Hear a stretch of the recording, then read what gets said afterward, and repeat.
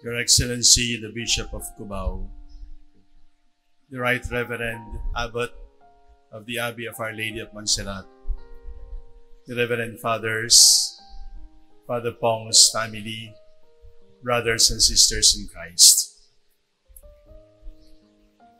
Among the many and varied duties of a bishop, the care and love for priests ranks first. When I myself die, and my name has been dropped from the Eucharistic prayer, the only legacy I wish to leave behind is that I loved all priests. Father Pong was one of the first 10 priests I ordained on September 29, 2001, less than a month after my ordination as bishop. I love Father Pong, and I can say with gratitude and pride that he loved me too. He was at ease and relaxed to live with me whenever he needed time to ponder and pray. He lived with me in the bishop's house in Balanga for many months as he discerned the will of the Lord for him as a priest of the new diocese of Novaliches. He lived with me on many occasions in the Gupan to rest and sleep, to pray and chat, to eat and share stories, to get well from the mysterious weight loss he had years back. I say live, not visit. He came as a brother who happened to live far away, not as a guest. We love each other. Life is too short. We must show love before it is too late. It is tragic to say at the end of our lives, of course I love you. My fault is I did not show it all the while. Father Pong and I shared dreams. We shared our struggles and loneliness. We shared our excitements and our boredoms. We shared from the depths of our souls, as well as from the triviality of fun and leisure. I encouraged him in his passion for icon writing, even if I never got a chance to attend any of the icon workshops. He knew that his dream was mine too. He knew how much I treasured his icon gifts to me. I have no regrets. Father Pong knew and felt we were brothers in dreams and visions, in struggles and confusions, in humorous wit and teary-eyed ponderings from the soul. Magkuyang mababaw pero malalim din. Pong, the priest, is dead. His lifeless body in the midst of us is a stark reminder that one day, too, a funeral mass will be offered to implore God's mercy for our souls. He was, in the words of the Apostle Paul, weak among the weak, to win over the weak. He has become all things to all, to save at least some. He was a finely vested priest at the altar and a pastor in the slums who smelled like the sheep. He was chaplain of many religious sisters and confessor of the dying and destitute.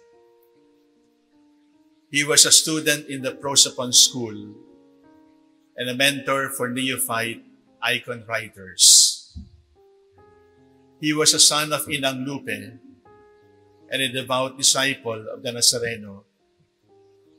He was a brother and a son, friend and co-pilgrim, wounded healer, sent to bear witness to God's mercy. Pong, God's priest, is dead. And we struggle to answer the question, Lord, bakit kayo ganyan? Why does God allow death to take away from us an almost 47-year-old priest with many more dreams to fulfill? His life had just begun. I am wrestling with God, seeking to find an answer. And I cannot hear any answer. And God is quiet as when Father Pong writes his icons. Perhaps he will never be able to hear any answer. The only word I can hear is, I am here, I am with you always. Father Pong is dead. But since that fateful morning of September 2001, he has been dying with the Lord every day at Mass, whispering the words, "This is my body, this is my blood." The priest must die and rise with the Lord at every Mass he offers. One day that the priest does not die is a day wasted and squandered. Father Pong made many friends, and he made friends with Sister Death every day, such that when death visited him last September 17th, Father Pong saw death as a sister calling to bring him to life. And Father Pong went with Sister Death. Father Pong is dead for us, but Father Pong has been embraced by eternity. He cannot die anymore. For all that Father Pong has been for all of us, we say salamat po, Lord Jesus. We must always remember Father Pong. Father Pong was not himself. We cannot remember Father Pong separate from God. Father Pong was Father Pong through God, with God, and in God.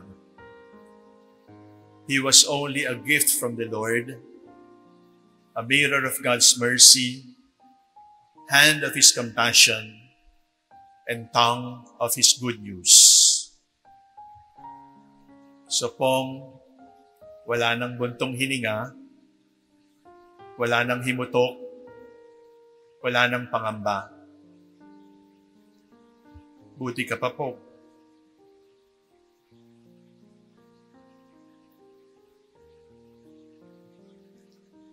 In our last photo, taken last August 15, we were seen embracing each other at the sacristy of San Beda. His head resting on my left chest, as if trying to feel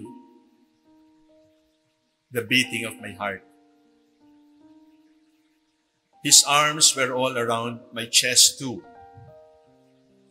It seemed like, as he wanted to feel the fire of my soul, he also wanted me to feel secure in the wrapped arms of his embrace.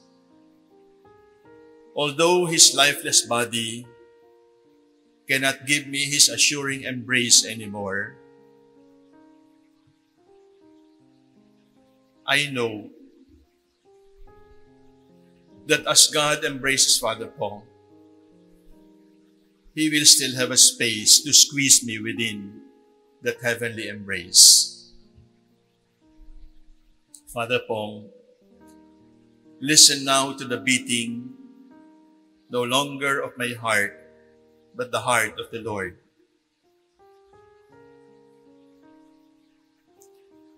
Rest in the heart of God. Thank you, Pong. I love you, Pong. Thank you for loving us, Pong. Salamat, Pong.